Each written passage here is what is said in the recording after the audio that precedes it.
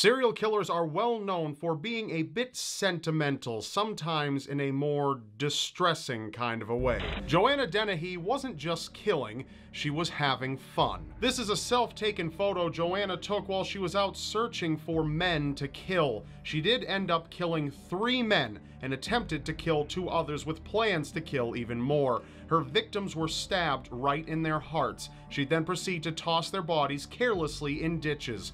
When news reports broke out of her attacks, she jumped around, giddy and excited. While the judge remarked on her cruelty, she could only laugh. She was sentenced to life in prison.